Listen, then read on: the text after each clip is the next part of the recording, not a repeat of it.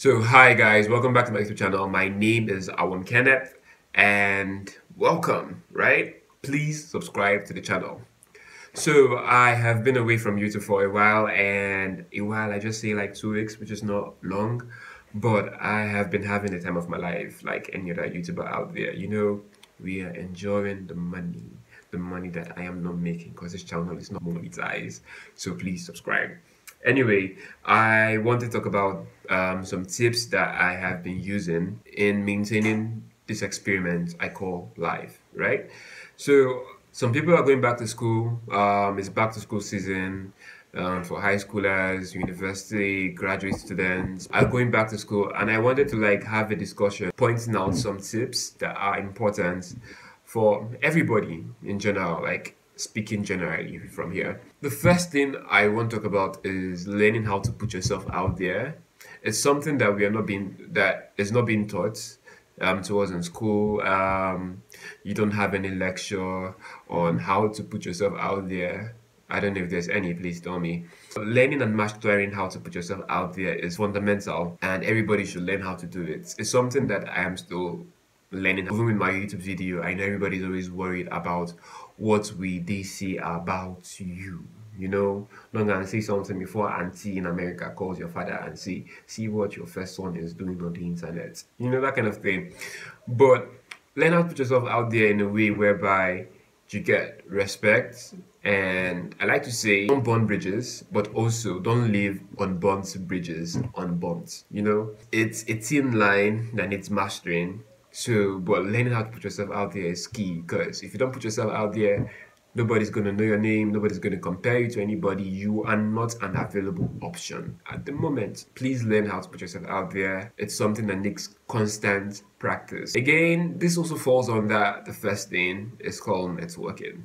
Now, we all know the saying that in Nigeria, for you to succeed, you need connections. Well, it's not a lie, right? There's some truth to it, because if your father is an MD of a bank, definitely you get a job if you want it or not, right? Learn how to network, learn how to go to events, and always try to learn how to be accommodating and nice. One trick I normally use for this is if I go for an event and I obviously know nobody, and sometimes I'm not meant to be there, I just ask a random question. Like, I ask a very, very intelligent question, right? Even if I know the answer to it. So the key to this is that you're asking a question, you first have to introduce your name and that's introduce yourself, and tell the audience, whether they ask for it or not, what you do, right? Nowadays, if you go ahead doing that, you don't know who might be interested in looking for a digital marketer, for example, who is fine and handsome like me. But that is not the point. But the point is, you have free platforms to always network with people. So learn how to maximize the use of it. Another one is time. Now, time management is key, but do not crucify yourself on this. If it's not time to do something, don't force yourself to do something, because you end up burning out. So learn how to maximize and use your time effectively. Don't try to overwork, don't try to overstress yourself, because if you do that, you're just throwing your future in the furnace. Learn how to maximize your time. Learn when you are fit to do something and when you're not fit to do something. And also remember that opportunity meets preparation. So if you don't use your time well preparing, when opportunity comes, it goes. That's why you feel always connections and luck. It's not always that all the time. It's more like a soup. So connection goes into it. Preparation, which is mistaken for luck, goes into it. Putting yourself out there goes into it. Networking also goes into it. So all these things is like a potluck. Another thing again is mastering a skill.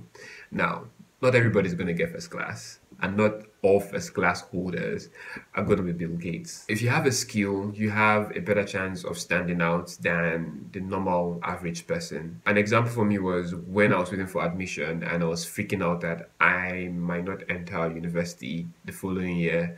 I was like, okay, you know what? Instead of sitting down here being all depressed and crying about it, I can easily just go and pick up a form at an NGO and learn how to sew, right? I mean, Gucci, Louis Vuitton, they make like over how many $billion a year. So I could well be in Nigeria that does that for Nigeria. So I did that, and admission came. I got in nonetheless. But what that did was that, at least if you asked me to put a thread and needle into a sewing machine, I could do that for you. So that's one skill learned. I also learned computer. So I also dabbled somewhere on like web design and programming and just understanding the digital space. And that has helped me so far. So having the skill is always important, because even if you don't have what we call quali in the local Nigerian language, which means certificates or paper, you can always benefit of skills that you have mastered. Another good thing again is to save. Now, if you're a student, and when I was a student, it was the best time to make free money. And free money, I mean by money that you do not have to spend whatsoever. You only spend it on things that you obviously do not need, like a PS2, for example, or meat pie, or food when you already have food, right? Learn to save and learn to understand financial education and financial instruments. If you understand how to save, you can always manipulate yourself into thinking that investing for the future will be good. It's one thing to save, put your money in a piggy bank, under the pillow, inside your shoe, and it's one thing to actually use that money to work for you. You can put that money into a different business apart from your primary source of income. And the easiest so far, T-bills, which is short for treasury bills, or government bonds. And anybody could always understand that. Just go into your bank and ask them for T-bills or government bonds, and they'll get it sorted out for you. Learn how to communicate effectively with people. It's very hard. Public speaking is hard. Me recording this video right now is difficult. I've done some takes, that I've deleted. I don't want anybody ever to see the video.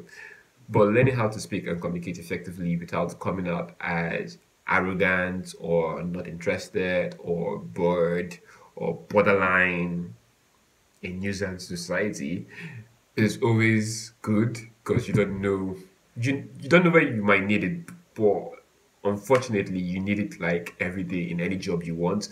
Even just applying for a job, you need to ace the interview, right? So you need to also know how to communicate to your interviewer and convince them rather, that you are the best candidate for the job. When creating dreams and visions, you need people to follow you, to also believe in you, right? Now, learning the skill in the corporate sector will help you when you're convincing your board of directors that this change you want to make here, although be it random and a little bit outside the box, is best for the company. Now, learning how to communicate that effectively to your audience will be key in making your life a lot more easier. Now, these are just some tips that I feel like are important, and people should just talk about it or really take a look into it to see how they are doing. I'm not a master in all of this. I'm still learning, and I just wanted to share learning topics. So yeah, while you're going back to school, this is something to think about. Anyway, remember to subscribe, guys. Subscribe, please. And peace out. Bye, guys.